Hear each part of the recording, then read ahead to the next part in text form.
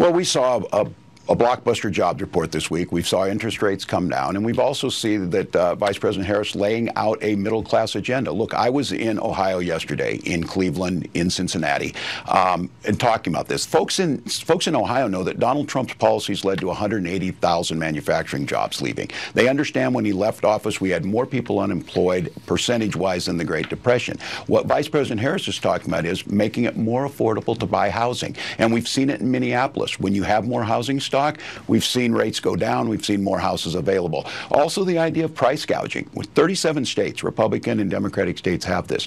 Corn is about $4.10 or so a bushel. That's where it's been for many years, up and down. But prices at the grocery stores have skyrocketed, corporate profits have skyrocketed, and people are paying more. So we talk about that. And then I think the fundamental difference here is Donald Trump kept his promise. He cut taxes for the wealthiest.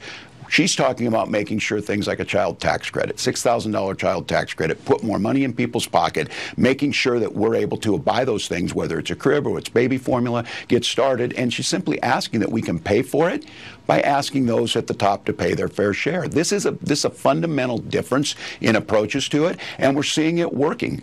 We're seeing economists talk about Donald Trump's proposal to add a 20% sales tax will cost $4,000. Okay. That's everybody. That's not me saying it.